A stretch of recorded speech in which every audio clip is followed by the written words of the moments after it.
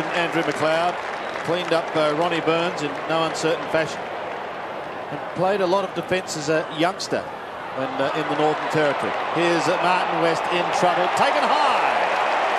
And again, Jarman can't believe it. I'd like to see that one again, Sandy, because that, I believe, was a set play that the boys practice at training during the week. Just watch that. Luke Darcy took the opposition ruckman out of the contest, and West was right in behind him, knowing that the ball was just going to fall free, came in, and perhaps getting a very lucky free kick in the end, though. I think you're right, Tim. I think Mark West certainly contributed to the contact above the shoulder and certainly ducked his head, so in those circumstances, lucky to get the free kick. So West, an opportunity to stretch the lead for the Bulldogs.